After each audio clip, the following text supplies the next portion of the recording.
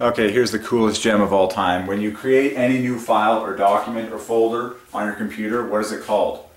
Untitled.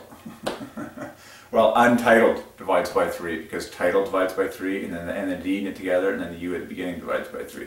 Untitled equals 105. And then when you create a new folder, it's, of course, new folder. Well, new and folder both divide by 3. So whether you've got a document that's untitled or you've got a new folder, it divides by 3 by divine ordinance. You're just starting to enter into the intelligence of God. Just starting to understand that He all pre-programmed all of this, okay?